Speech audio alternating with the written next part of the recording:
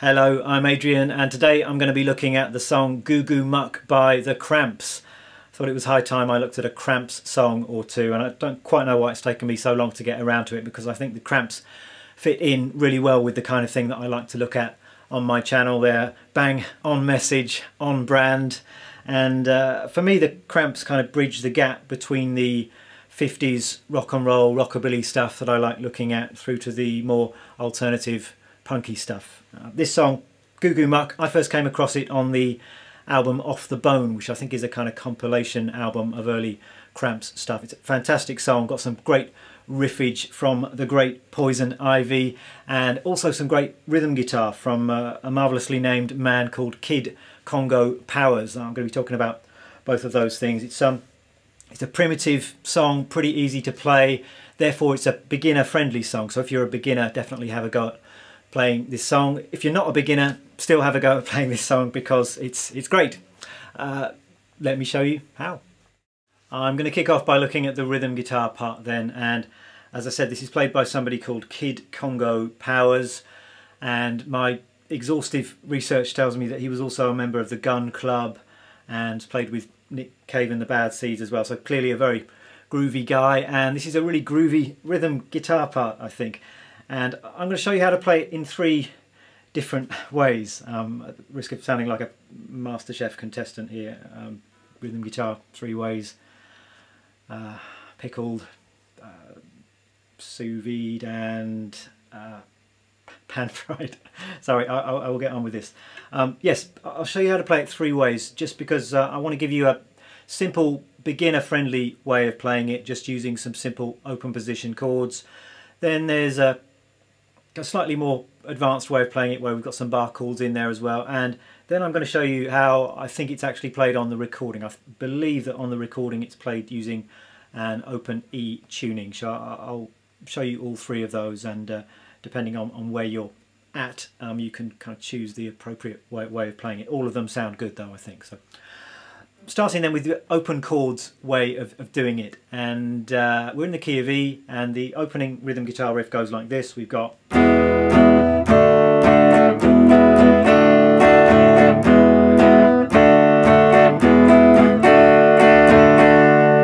we're just going between E and D. The song is basically a blues. It's all based around the 1, 4 and the 5 chords in the key of E, so that's E is the 1, A is the 4 and B is the 5, but it's not a 12-bar blues. I think everything is kind of doubled up, so I'm guessing it's probably a 24-bar blues in a way, although I've not actually counted the bars. I'm really just feeling where these chords change.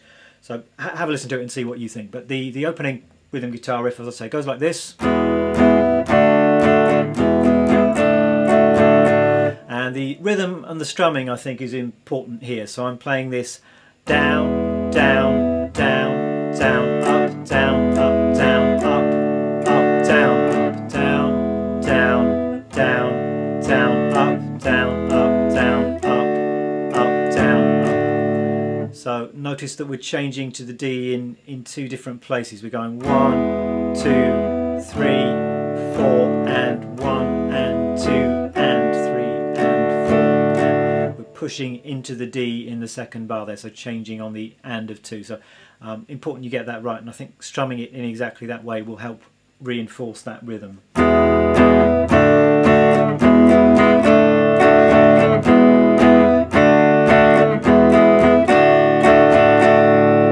So that's opening chord pattern. I'm not sure how many times you play that. It's done about 4 times, I think, as an intro. The first verse starts, so when the sun goes down and the moon comes up,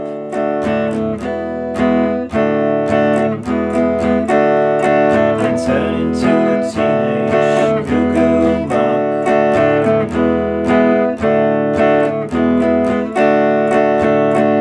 Then we're changing really to the 4 chord, so this is all based around an A chord, but we're mixing in a bit of G as well, so that the pattern is now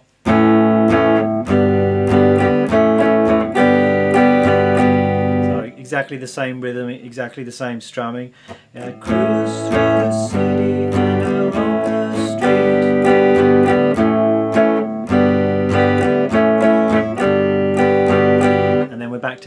E to D, looking for something that is nice to eat.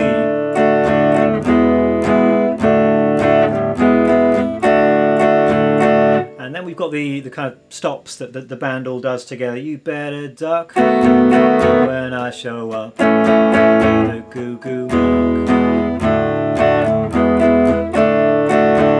So on that bit there I'm going to the 5 chord, so here I'm just playing a B7 just to keep it beginner friendly, and then going to A, and the rhythm there is 1 and 2 and 3, 4, 1 and 2 and 3, 4. You could play that with all downstrokes, or you could keep the down up thing going and keep strumming with the rhythm of the song, in which case you would strum this 1 and 2 and 3, 4, 1, up, down, up, down, up, down, up, down, then back to the.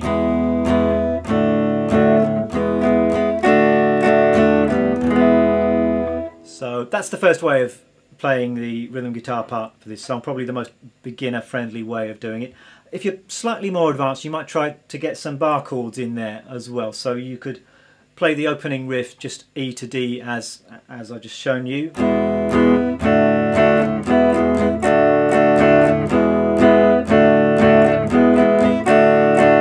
But then when it goes to the 4 chord, you could move up to the 5th fret and play some E form bar chord. So just go up to the A here and then the G at the 3rd fret. So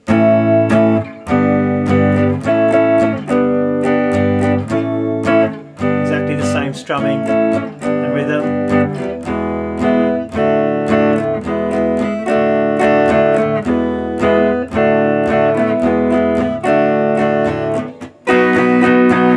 When we go to the 5 chord again, you could use a bar chord, so I'm playing a B major bar chord here at the 7th fret, down to A,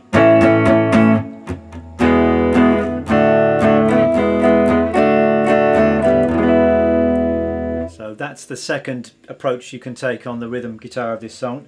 Now I just want to briefly talk about the way that I believe it's played on the recording. There's just something about the sound of the rhythm guitar that makes me think that it's played in an open E tuning, and once you've got the tuning, it's actually pretty easy to play. So let me just briefly tune up. So with open E tuning, you're basically making your guitar sound like an E chord with just the open string. So we're going to need to take the A string up 2 frets, as it were, to a B. We're going to tune the D string up till it sounds like an E, and we're going to take the G string up to a G sharp. So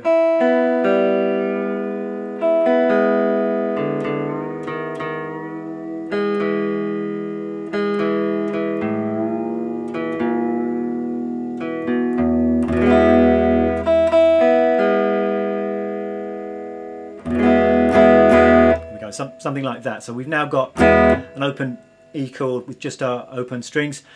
That means that we can play the opening rhythm part like this. The E is just playing the open strings. We can play a D with 1 finger at the 10th fret. So I'm just going to tune up with my tuner here, or it's going to sound horrible.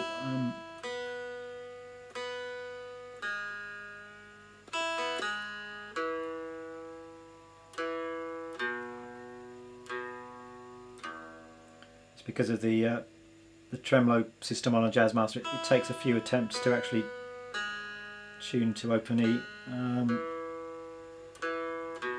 Bear with me, here we go. That should do it. So yeah, the opening riff can now be played like this. We've got E chord, and then the D chord is just 1 finger all the way across at the 10th fret. So we can go.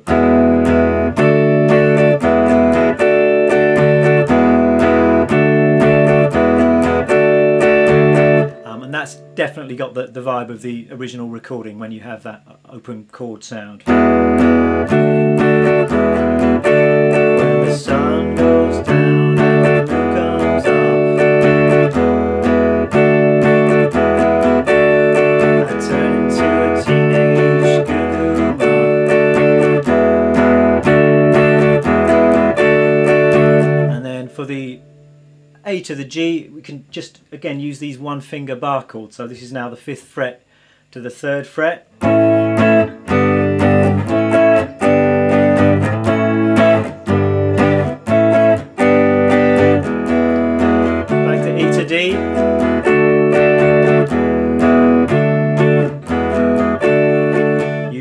duck. We've got B at the 7th fret, down to A, goo goo.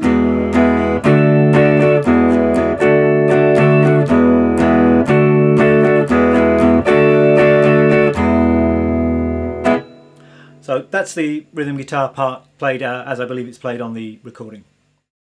Let's get into this great lead guitar part then, played by the great Poison Ivy Rorschach, and I believe this is played in standard tuning. And you might like to think of this guitar part in terms of the notes in the E minor pentatonic scale.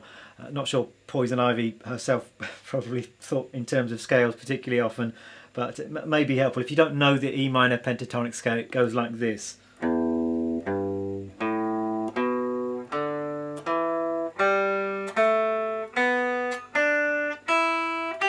Starting on that open low E string, and then it's the 3rd fret, and then just going through the strings, open 2nd, open 2nd, open 2nd, open 3rd, open 3rd, the E minor pentatonic scale. And then there are some extra notes that added into that scale, so you can add in a couple of B flats, which gives you a blues scale. So you're adding in that 1st fret note on the A string. And then the same note here at the 3rd fret on the G string.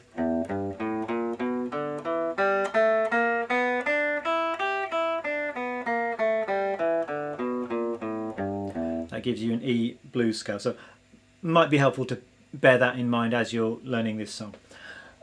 Onto the guitar part itself then, and it kicks off with this, well, there's the rhythm guitar comes in at the start of the song. Then when the sun goes down and the moon comes up, lead guitar enters.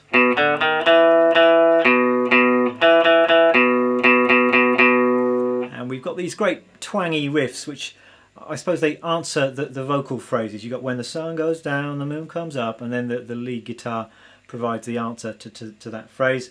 And it goes like this, starting on this B note here at the 2nd fret on the A string. You've got B, then an open D, D sharp, E. Play that E again, and then we're going down to our starting note, the B, playing that 2 more times. And then we've got E, E, E, back to B.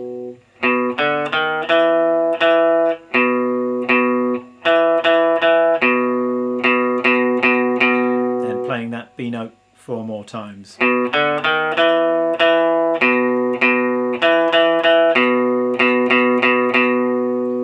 So simple enough, I suppose. That the rhythm is the important thing here. You may be lucky and just be able to pick up this rhythm just by feeling it and just by listening, but if you struggle with rhythm, then you might like to count it out to start with. And this riff is coming in on the and of beat 3, so you've got something like 1 and 2 and 3 and 4 and 1, 2, 3, 4, 1 and 2 and 3 and 4 and 1, 1, 2, 3.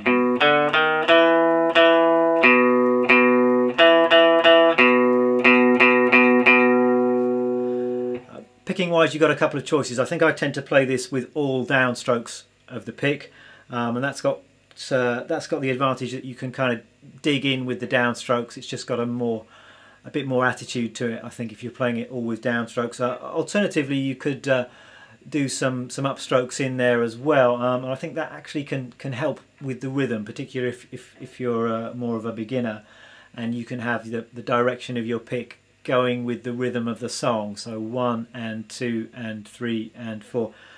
If a note falls on a downbeat, it's going to be a down pick. If a note falls on an upbeat, it's going to be an up pick, and that can actually be really helpful to help you get the rhythm. So if I do it like that, let me just try and get my picking hand in view, that would look like this. We'd have 1 and 2 and 3, up, down, down, down, down, down, down, up, down, up, down, up, down.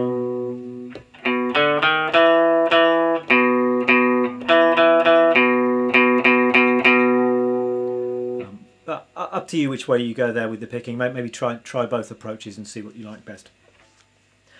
So that's our opening riff. Then we kind of repeat the same riff, but it ends a little bit differently. So that then goes like this.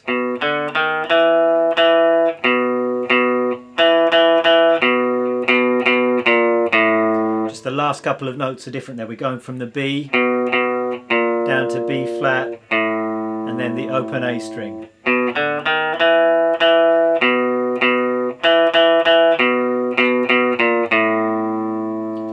And then we've got another riff, that's this one.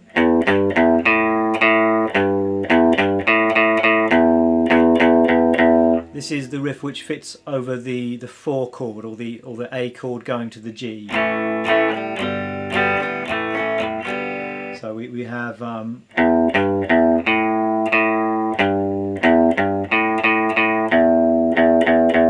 so starting with the open low E string and then G at the 3rd fret, back to E, and then A, G, E, G, A, low E, and 4 more times.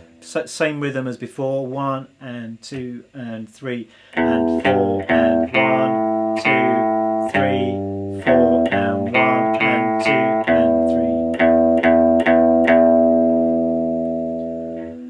Then we're back to the opening riff again.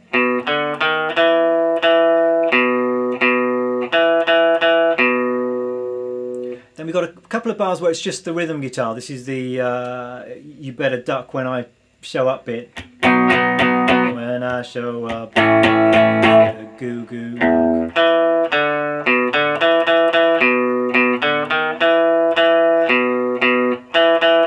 Then we're back to the opening riff, or really just a variation on that opening riff. We've got the low E string and then the E note an octave higher. Open D, 2nd fret on the A string, B, open D again, and then E, E, E, B.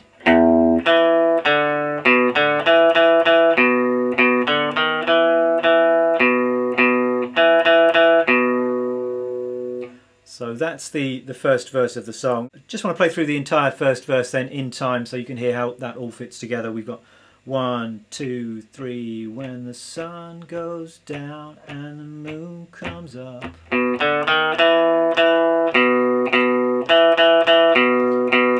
Turn into a teenage goo-goo muck. I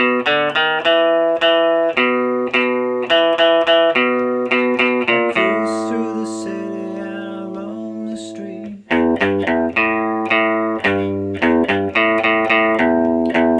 Looking for something that is nice to eat. You better duck when I show up. That goo-goo muck.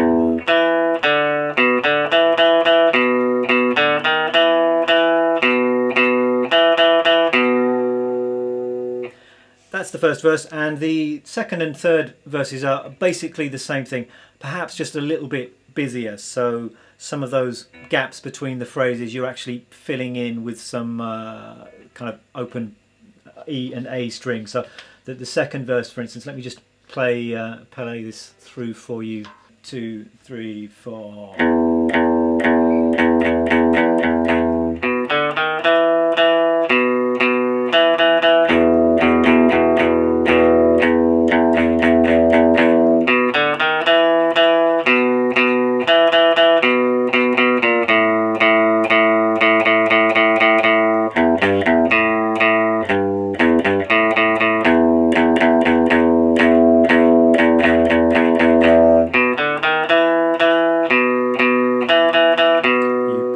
Duck when I show up, cuckoo. So notice also there in the second verse that the lead guitar is playing during that stop break bit. You just got you better duck, and going from the G, A, B flat, B. You better duck when I show up. Then back down again from B, B flat, A, and then back to the main riff. onto the guitar solo, and again it's pretty straightforward and primitive E minor pentatonic E blues scale stuff, but just because it's quite simple doesn't mean it's easy to get it sounding right. So make sure you focus on playing it with the right tone and the right attitude, and try and get the rhythmic things right as well. I think it's the rhythm that makes this solo rather than it being a load of flashy licks or something like that. So solo kicks off with this idea. We've got 2, 3, 4. Let me turn up. 2, 3, 4.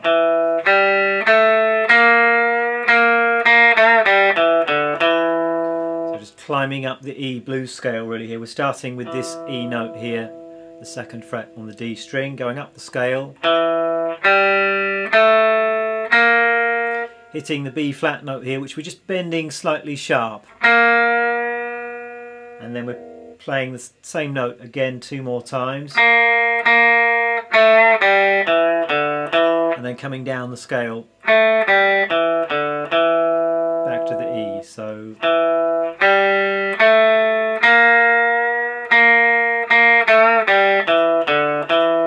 then we've got some open B string,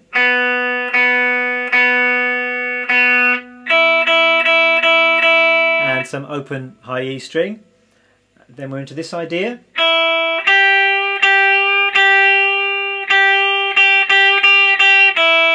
So pretty simple stuff. It's just all the E open top string and then the G at the 3rd fret.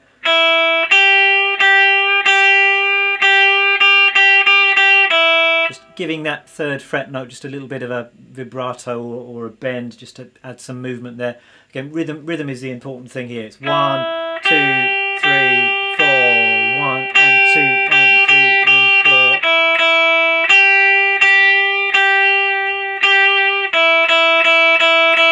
4. Really just the same phrase repeated, but with some open E string at the end. Then we're into this idea.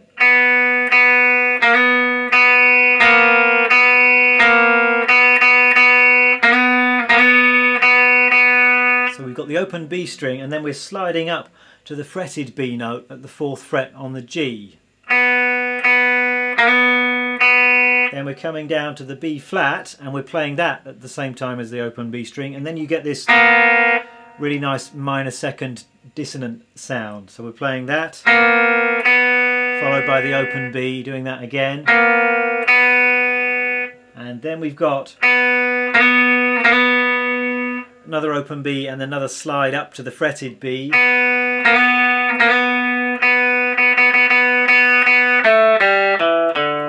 And then we've just got this little descending line, which is the open B string, just running down the pentatonic scale as far as that B note. And then we've really got the last phrase of the solo, which is this 1, 2, 3.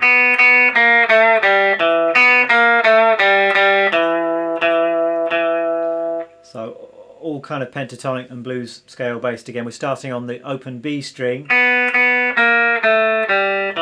coming down the blues scale, back up to the B, and then down the descending on the G string again,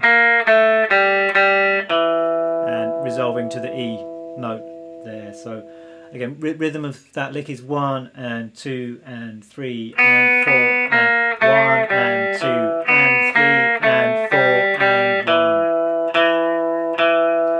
1. And then the last 4 bars or so of the solo are all just on a single note.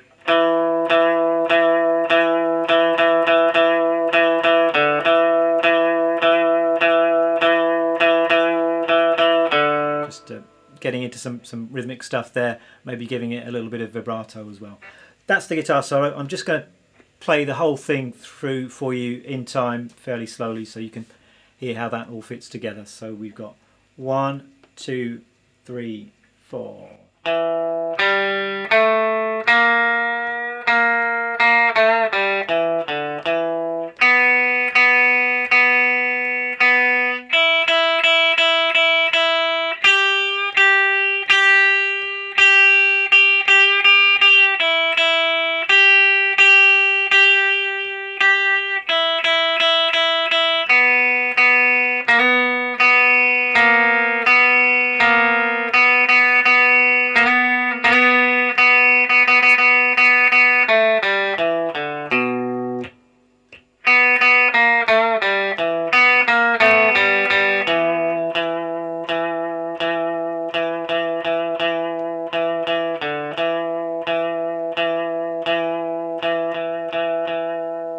That's the guitar solo, and that's just about it for the song really. The only other bit is just at the very end. We play the third verse, and then the outro is just the main riff repeated. And